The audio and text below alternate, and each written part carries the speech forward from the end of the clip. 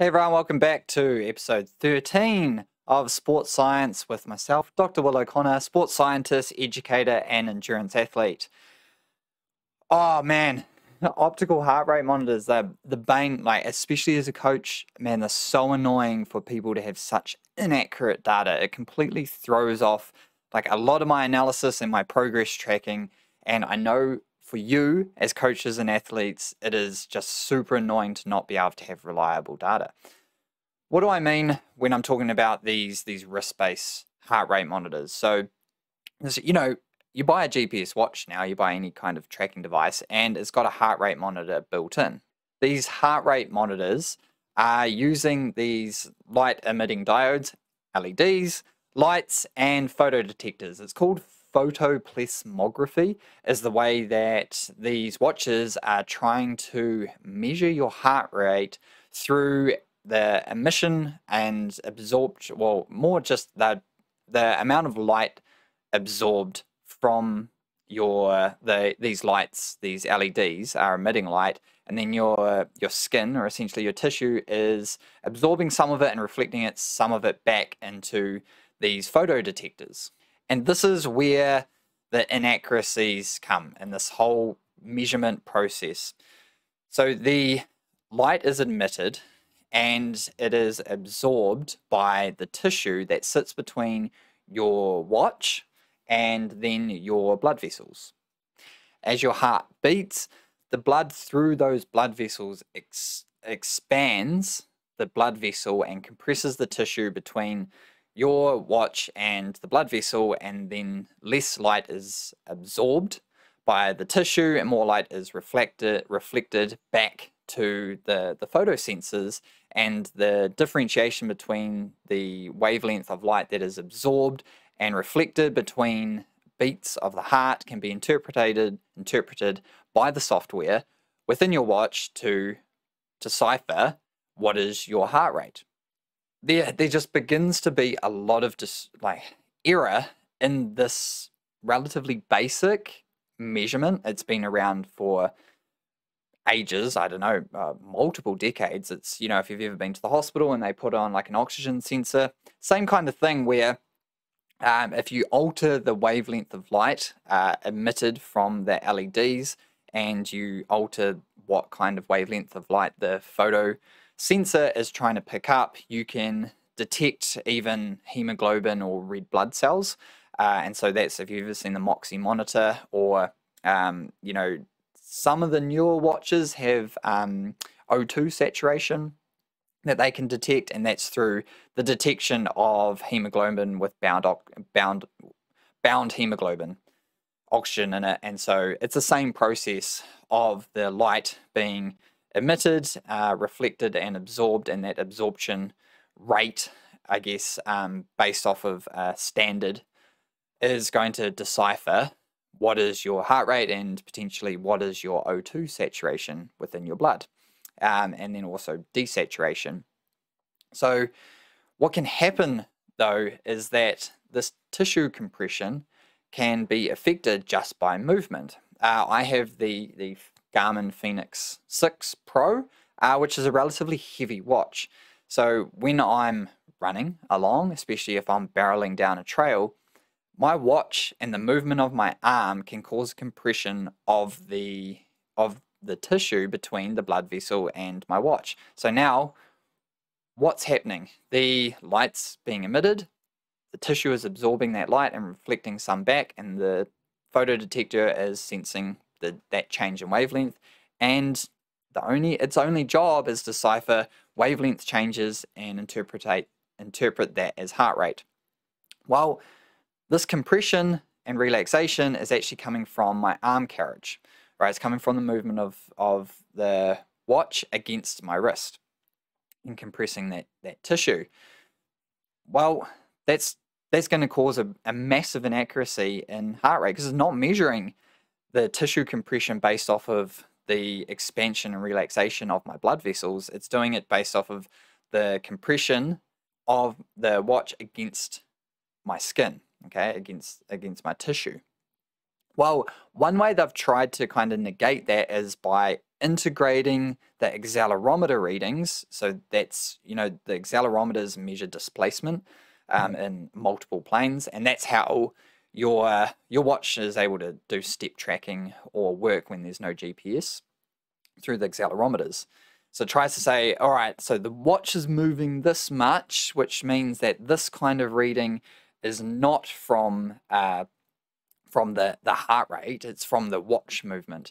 So they've tried to kind of implement another variable into this already inaccurate kind of reading. And then we have the light sensor. So the light sensor senses light. It ideally senses only the wavelength of light emitted from the LED on the back of the watch and reflected back by the tissue.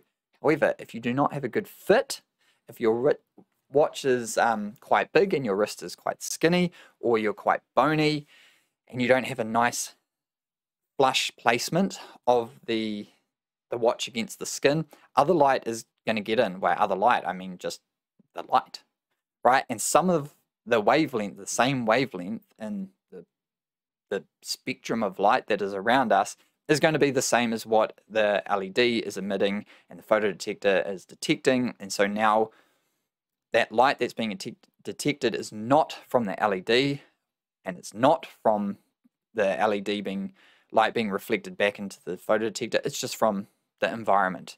And the one job of that light detector is to say, this light comes from this sensor, this LED, which means it's coming from the tissue, and I'm reading that as either a compression or relaxation of tissue, which is interpreted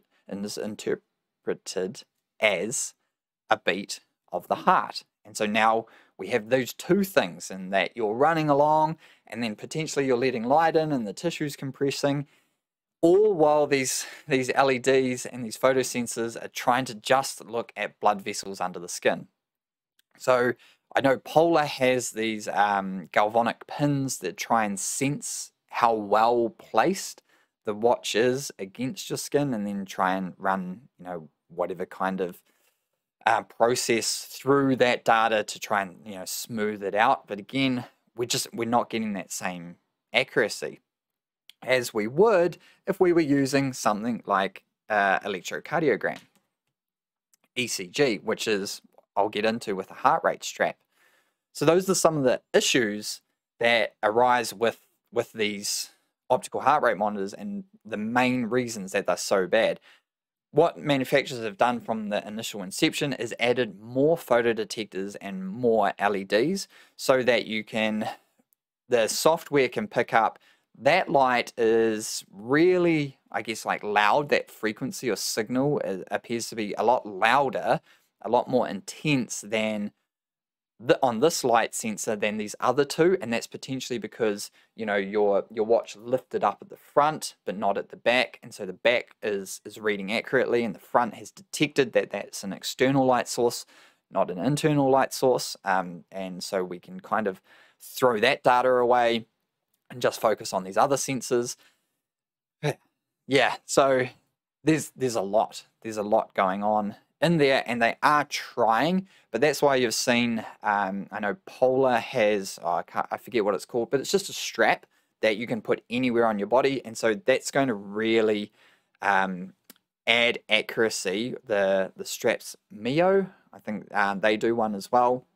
These optical straps that, if you are not into wearing one of these heart rate straps, that they're going to help, because it's not right at the extremity. And then you have skin tone. So if you're extremely dark, or you have a lot of freckles or moles under the watch, compared to if you're really hairy or you're really pasty white like I am, you're going to absorb those wavelengths differently as well. And so there needs to be some kind of factor constant reading system based on, you know, the huge array of skin tones that are out there. Then you have just general skin densities, and we're only really looking at the change. But still, if you're extremely skinny versus if you're extremely obese,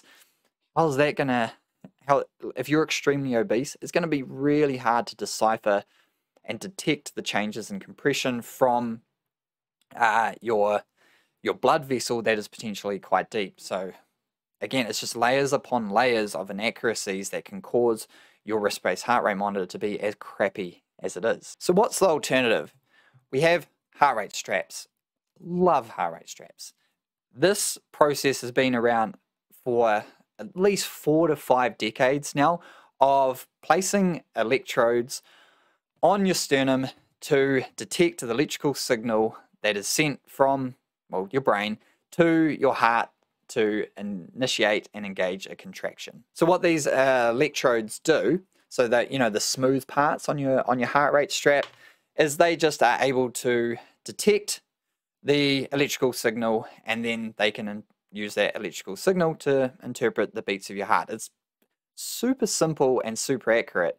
And now with, you know, likes of HRV, so heart rate variability, we're getting to the point of measuring the different, like the time differences between beats of the heart. And again, you know, wrist space can potentially do that at rest, you know, because you're not influencing the compression of the tissue, and you're not influencing any light. So if you're just, you know, it's relatively easy to measure resting heart rate through the optical sensors. That's why they put those optical sensors on your finger when you're at the hospital to measure your O2 saturation.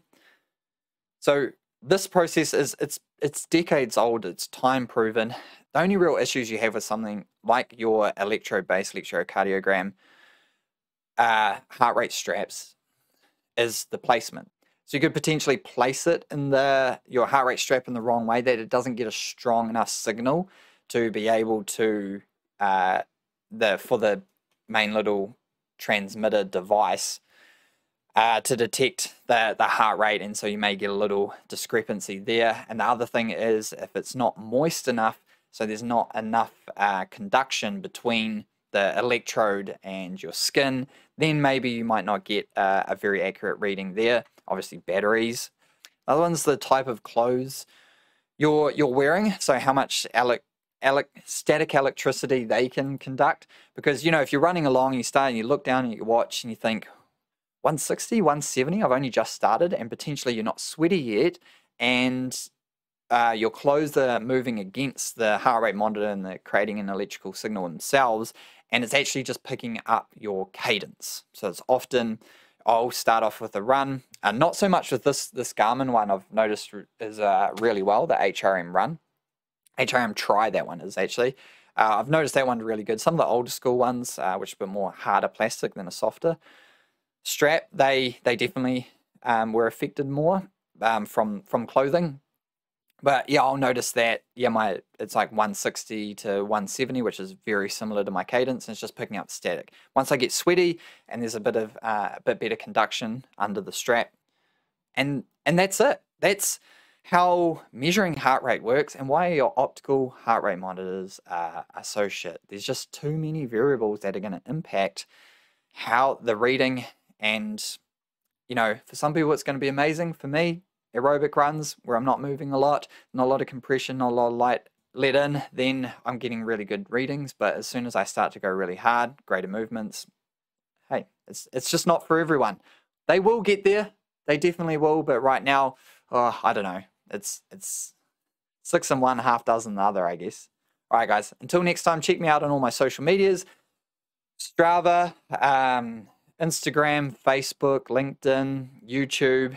And if you're on YouTube, please subscribe. Like, I'm trying to get once I get up to 1,000, other people start getting told about the channel, so it really helps. All right, till next time. Catch you later. Happy training.